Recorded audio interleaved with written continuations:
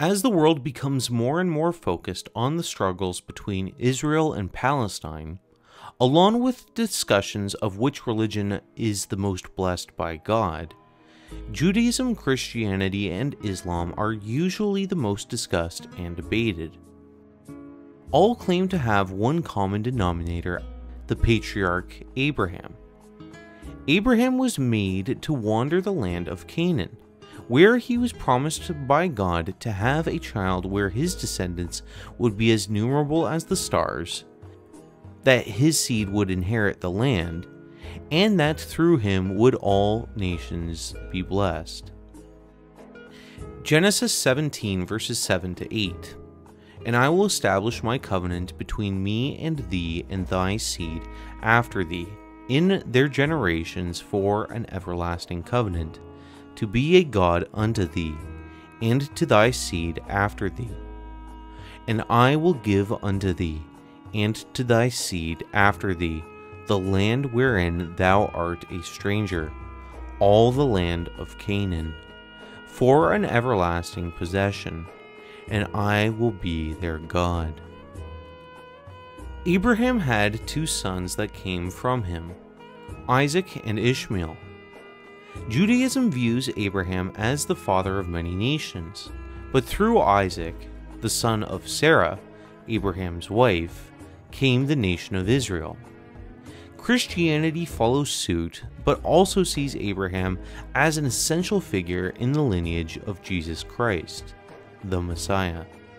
It should be noted when talking about Christianity that in the New Testament it shows the fulfillment of Genesis 17 verses 7 to 8 completely found in Jesus Christ, as shown in Galatians 3 verse 16. But Isaac is in that lineage from him to Abraham, so this passage is still very much connected with Isaac. Islam sees Abraham as incredibly important as well, but with a twist. Ishmael, the son of Hagar, is the child of promise. Now, many in Islam say this due to the consensus given by Muslim scholars, sheikhs, and imams. What most Muslims don't know, however, is that at no point Ishmael is ever referred to as the child of promise, not only in the Bible, but also in the Quran. If we were to turn to the Quran, there are multiple instances where Isaac is called promised, but fails to give any example of where Ishmael was.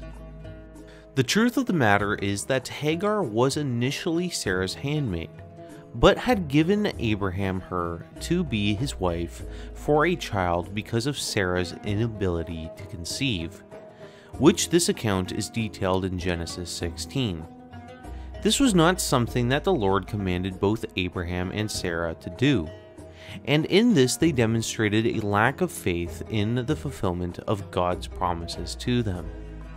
After this, in Genesis 18, the Lord came down to visit Abraham and Sarah, where God promised them that Sarah would finally have her son. After she gave birth to Isaac, we find in Genesis 21 something important to consider about Ishmael, Isaac, and the covenant promised. Genesis 21 verses 9 to 12. And Sarah saw the son of Hagar the Egyptian, which she had borne unto Abraham, mocking. Wherefore she said unto Abraham, Cast out this bondwoman and her son, for the son of this bondwoman shall not be heir with my son, even with Isaac. And the thing was very grievous in Abraham's sight, because of his son. And God said unto Abraham, Let it not be grievous in thy sight because of the lad, and because of thy bondwoman. In all that Sarah hath said unto thee, hearken unto her voice, for in Isaac shall thy seed be called. Here we see God agreeing with Sarah in this moment, where she not only tells Abraham to cast out the bondwoman, but explicitly emphasizes that Ishmael will not be heir with Isaac. This shows that the promises that were specifically made to Isaac would not be shared with Ishmael, despite how Muslims might feel about this. This passage is repeated again in Galatians 4 verse 30, so this is still very much a New Testament position. Now in Genesis 17 verse 20 it reads, "And as for Ishmael, I have heard thee. Behold, I have blessed him, and will make him fruitful, and will multiply him exceedingly. 12 princes shall he beget, and I will make him a great nation." But in the very next verse it reads, "But my covenant will I establish with Isaac, which Sarah shall bear unto thee at this set time in the next year." Ishmael was blessed, but in no way, shape, or form does that make Ishmael a co-heir with Isaac.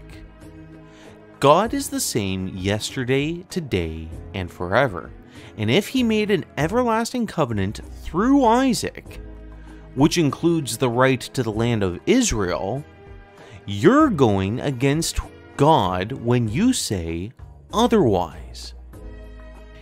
In conclusion, for our Muslim friends, stop trying to make Ishmael something he is not. It's not respectful to Abraham, and neither is it respectful to God.